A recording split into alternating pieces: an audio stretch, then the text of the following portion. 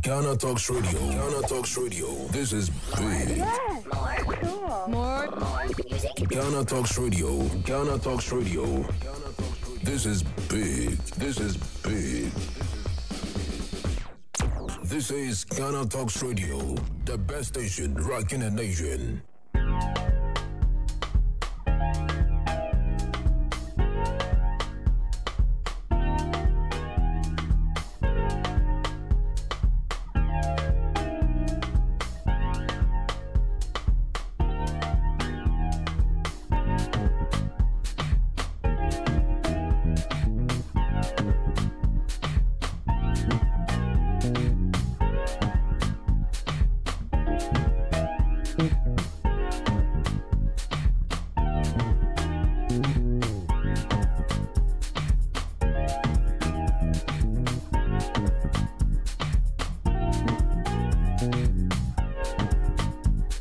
This is Ghana Talks Radio, the best station rocking the nation.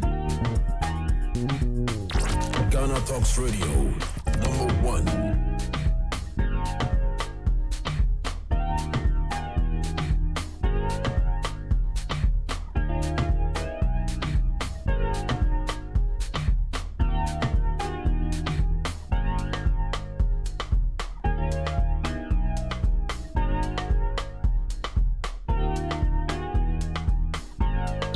Ghana Talks Radio, #1.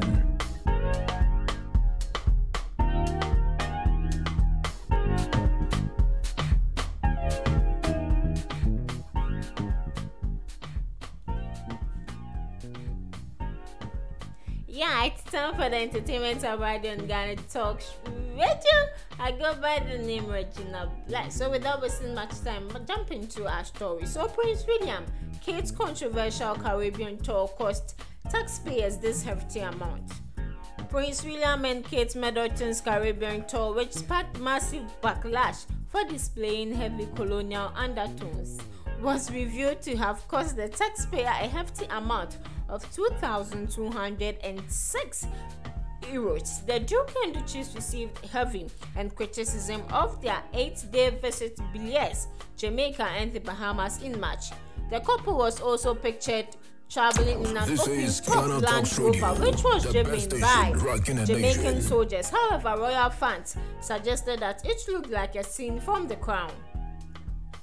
Meanwhile, it was recently reported that the royal family sent a total of 102.4 million euros across the last financial year, which marks a rise of 17% from the previous year.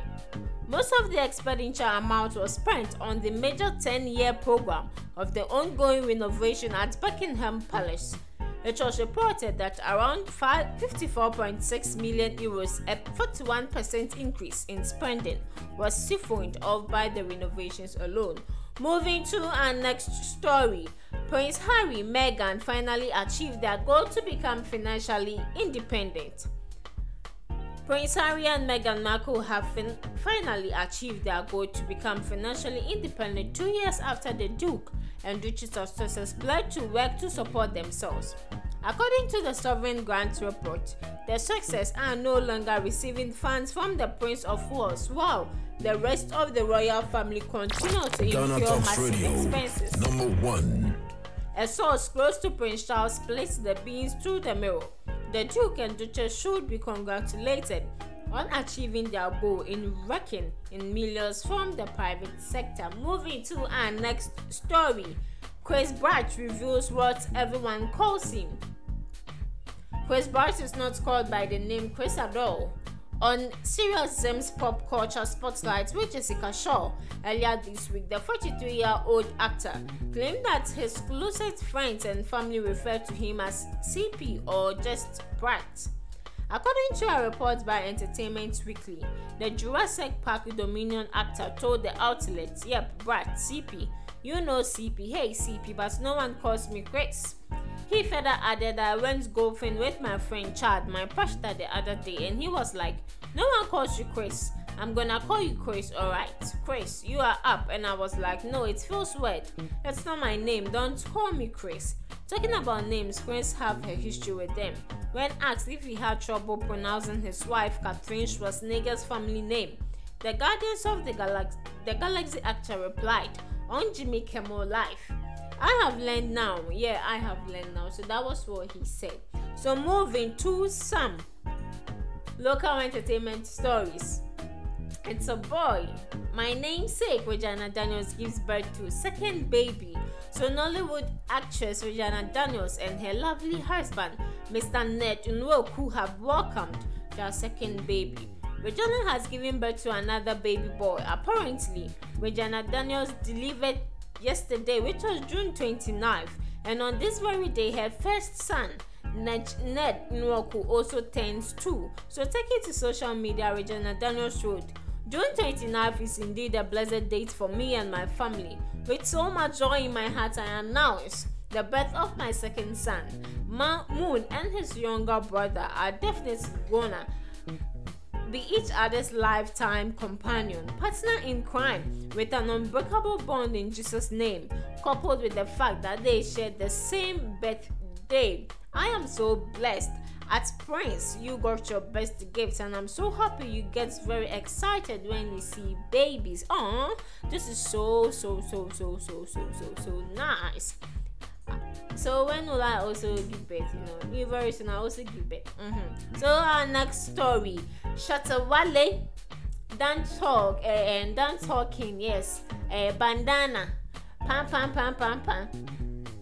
He has been convicted for faking his death and faces 3 months in prison. So Shatta Wale has been convicted by an Accra Circuit Court over faking his death, fined, and in default faces a 3-month jail term.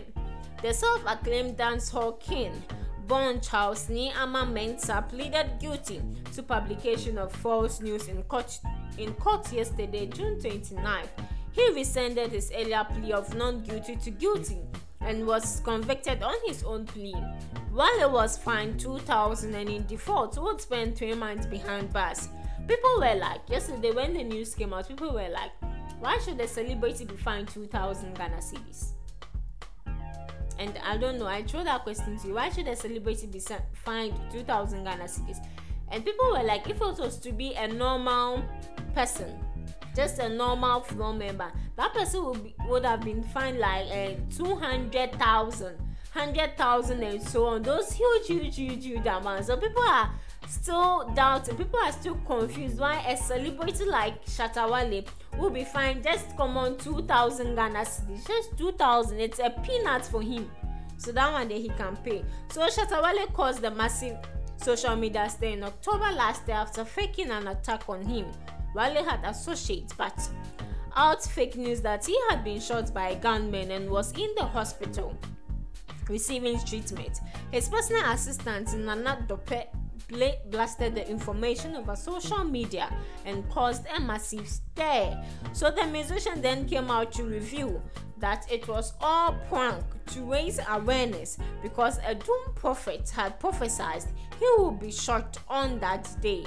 Wale was charged with the publication of false news and causing fear and panic. He initially pleaded not guilty but changed his plea at today's court, which was yesterday, leading to the final ruling. Yes, so Shatta Wale has been convicted. He has been fined 2,000 Ghana cedis. Still, me myself, I find it amusing. I find it confusing why a celebrity like him should be fined 2,000 Ghana cedis. The way DJ Cham is looking at me, DJ Cham, I'm saying the truth because 2,000 is a peanut for him. Anyway, we are not the court. He's not the court. I don't know. So this is when we end entertainment about on Ghana Talk Show. And don't forget, today is Thursday, and always when it gets to Thursday, you know it's a relationship top. So don't move sem, and you're the don't move sem ball live and color. That was Ghana Talk Radio page, and so and our Facebook and so. And the amount we if you saw better download the Ghana Talk Radio app no Google Play Store and Apple App Store. So once I make a change, me put this and I want my fans. Me kitchen to all my fans and tomorrow if you better download the app na say over call your website www.ghanatalksradio.com for more incheche mu ehana mede mu besi da se na ye message bye bye.